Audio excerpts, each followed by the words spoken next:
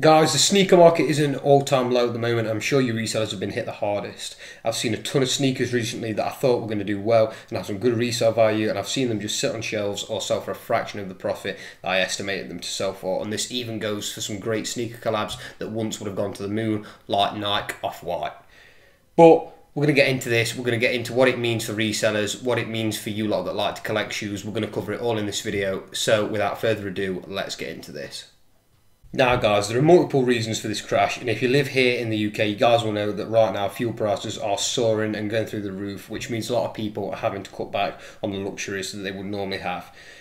And the issue is, it's not just everyday items that are rising in cost, it's actually the sneakers themselves that are rising in price. I was reading through an article this week and it had this title.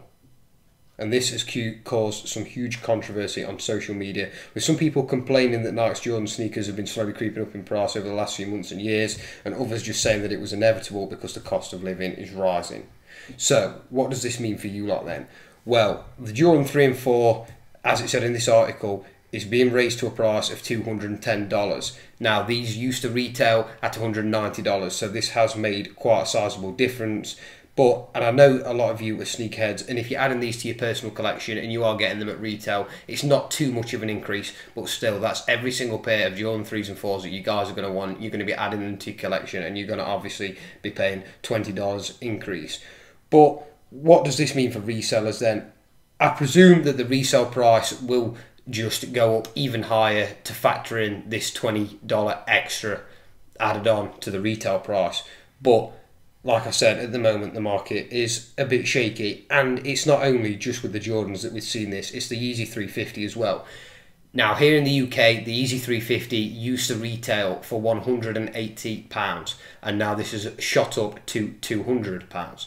Now again, it's only a £200 increase, but the resale on the Yeezy 350 throughout this year, obviously you guys know we've got lots of colourways, and it's not actually been that great as it is because we've got that many colourways, people are making them brick, and it's just not ideal. So just putting the retail price up just means, again, that you're not going to be looking at as much profit unless we get a really dope colourway, which I can't really see happening, guys, anytime soon, to be honest, with the 350s.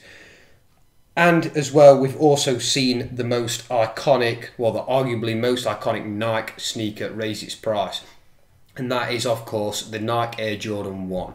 Now, these sneakers used to retail for around about 135 to 140 UK pounds, and now they have raised the price to 155. So we've seen, again, sort of a 15 to 20 pound increase in the retail price on these. And actually recently we've seen pictures like this of Jordans just being sat on shelves in shops, and the Jordan 1, that is not normally what we're used to seeing with the Jordan 1. Normally these sell really quickly, and on StockX at the moment you can actually pick a pair of Jordan 1s up, a few pairs actually, below the retail price, which is obviously not good for the resellers, guys, but obviously it's a bit of a positive if you guys are adding them to your personal collection.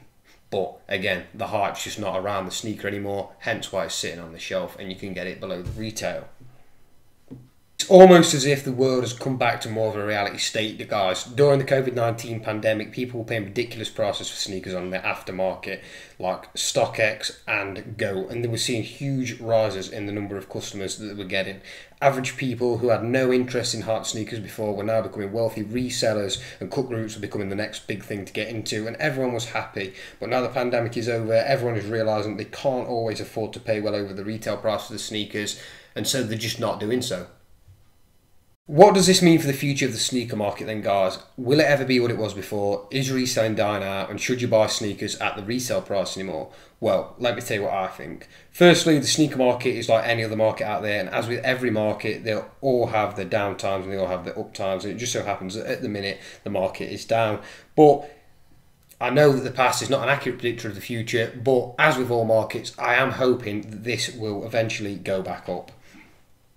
And I know some of you lot are sat at home right now with 20 plus hype sneakers, and my advice would just be to be patient and let the low price period pass over before selling them, as I have a few hype sneakers myself and I'm going to be selling them. But I would definitely not recommend panic selling, because that is not what I'm doing. Unless you guys are really desperate for the money, please do not panic sell your sneakers, because you will just lose money with absolutely no purpose. Just hold on to them for the moment, guys. I know it's not an ideal situation, but if you can afford to hold on to them, do not panic sell. And as for paying resale for your sneakers, I would definitely say that you guys are still safe to pay resale value for your sneakers. And I would say that it's probably one of the best times, if you guys are looking to add them for your personal collection, that is, anyway.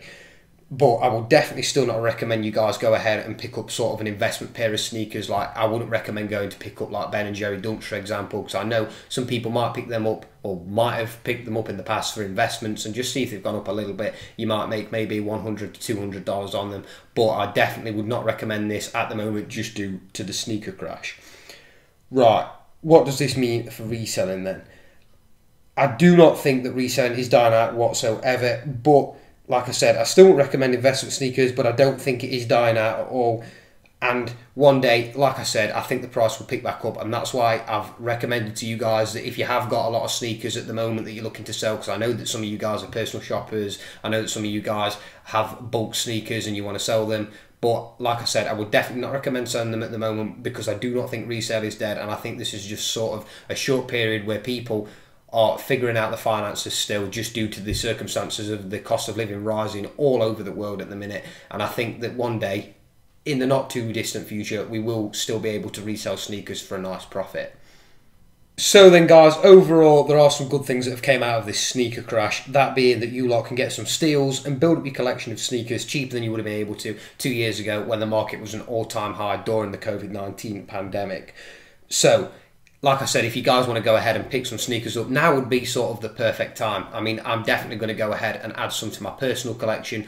Obviously, when I add them to my collection, I'm not planning on reselling them again, and it doesn't matter if I lose a bit of money on them, because like I said, I'll be adding them to my personal collection. So for you lot, then it is definitely worth it. I know it is a bit of a negative time for the resellers, but guys, just take advantage of the crash at the moment. Make sure you get some steals. If there's any sneakers that you guys have wanted, just go online, check all the websites out that you would normally buy your sneakers off. Obviously, make sure that you're getting 100% authentication guarantee with eBay. I know they do that, and I know there's been some issues around it with StockX recently, but that's just up to you guys. Just make sure you are careful when you're out shopping for your sneakers. But definitely, I would recommend adding some to your personal collection. If there's some that you've wanted for a while, now would be the time to go and pick them up. But I hope you guys did enjoy today's video. I hope it's been informative. I hope you've enjoyed it, and I would love to hear your opinion on this crash in the comments section below. But if you did enjoy today's video, please do drop a like, comment, and of course subscribe. This has been great. I've enjoyed making this video for you guys. Stay safe and goodbye.